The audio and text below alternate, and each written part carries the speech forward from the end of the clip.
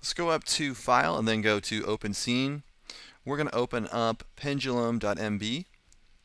I'll hit open right here. Okay, so this pendulum, what I have here is I have an arm with a weight at the end, but the weight at the end has a ring on it, which means that this can pivot. So with a traditional pendulum on a clock, the weight at the end of that pendulum is solid, so it just moves with the arm.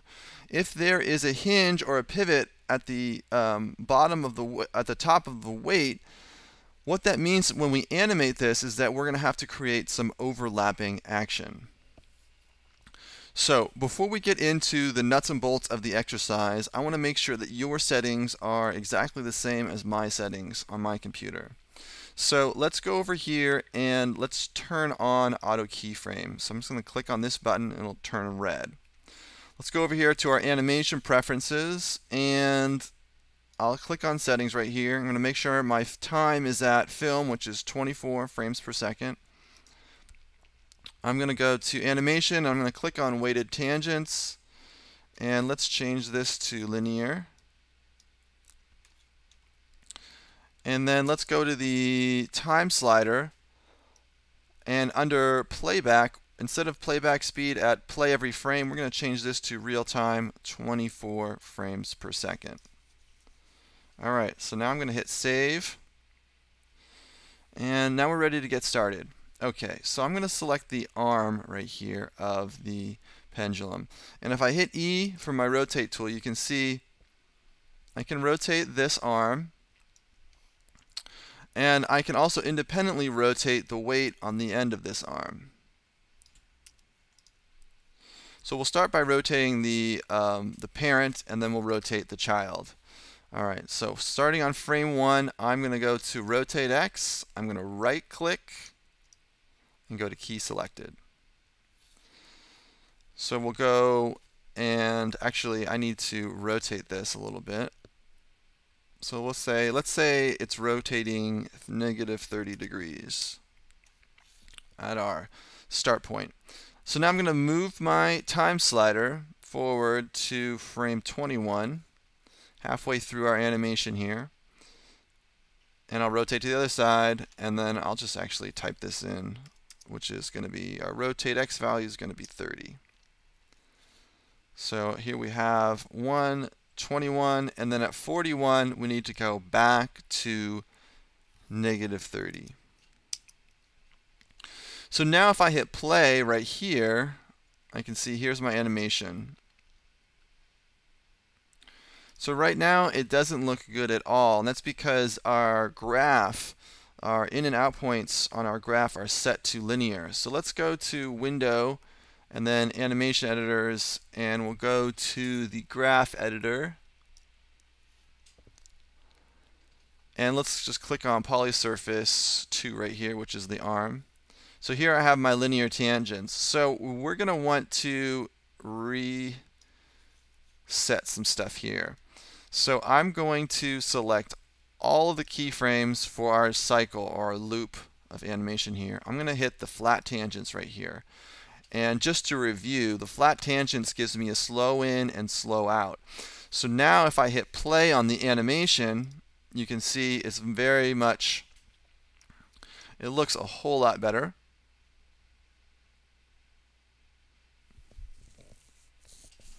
Alright, so I'm going to stop this. And let's just close the graph editor for right now. So you can see here, all we need to do was go in and add those flat tangents.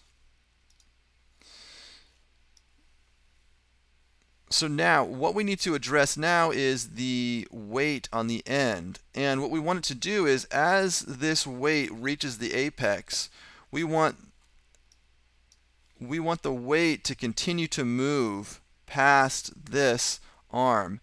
So think of like a tail. We want like a whip effect. Okay, so what I'll do is I'll just offset this animation. So at 21, the arm reaches its apex right here. So then I'll just go to say 25, select the weight, and I'll rotate this so that it reaches its apex after the arm reaches its apex. So I'll just go right here. Let's change this to an even 20, and then I'll right click. I'll click on rotate X, and then I'll right click and go to key selected. So I've got a keyframe on 25. So let's go to frame 5 and let's rotate the other direction here. So I'll change this to -20 and press return.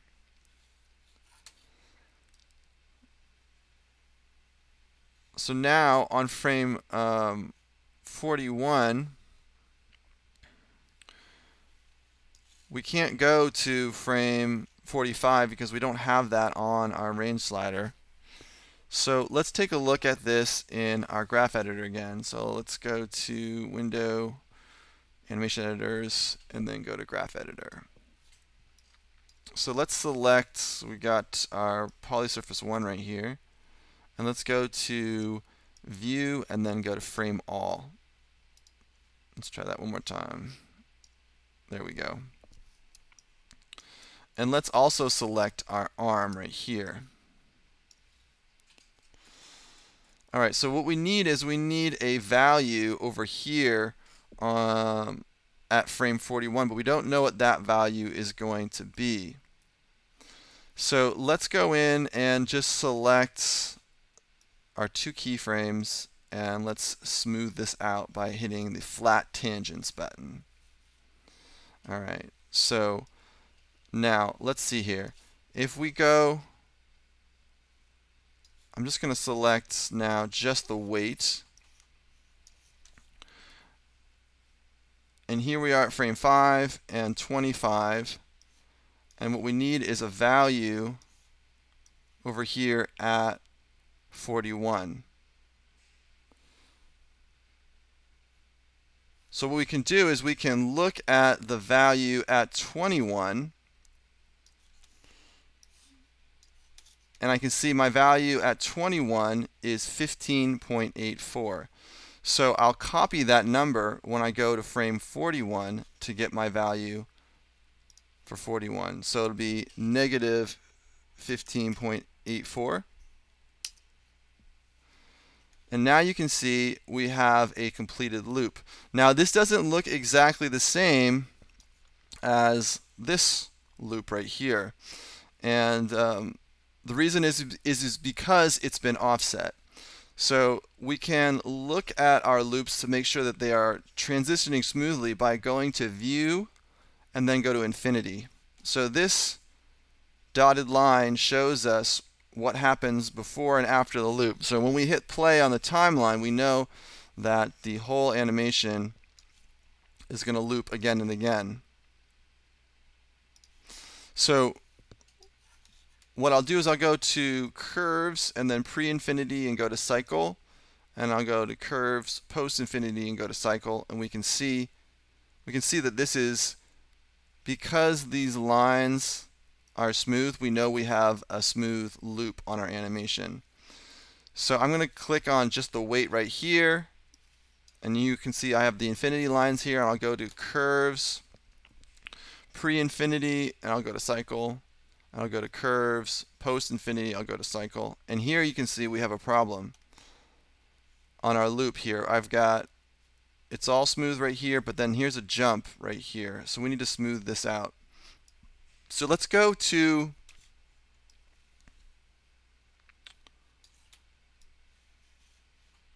'41. So we need a keyframe at frame 1. And so at frame 21, we're at 15.84. At 41, we're at -15.84. So that means on frame 1, we're going to be at -15.84.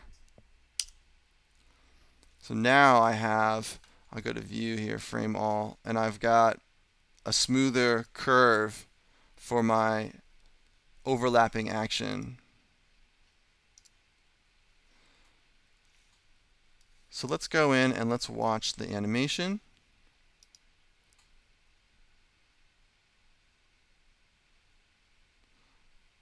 And you can see as it you can see it kind of drag behind the arm as it moves. So what if we wanted to exaggerate this?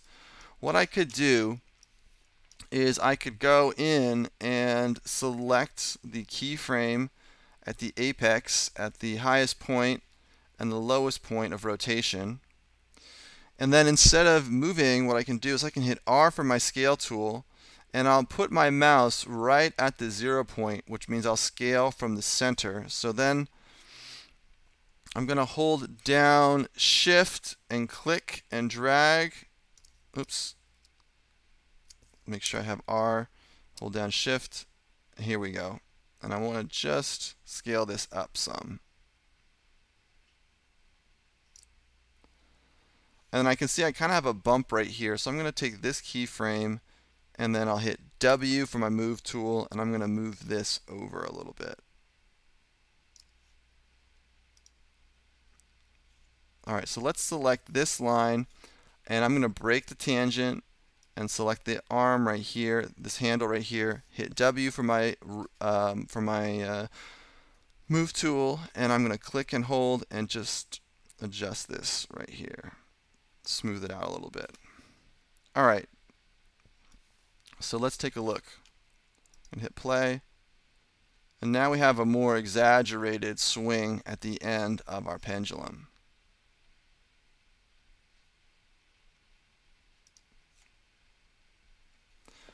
Okay, so that is the end of the exercise. Please make sure that you save your work before you quit Maya.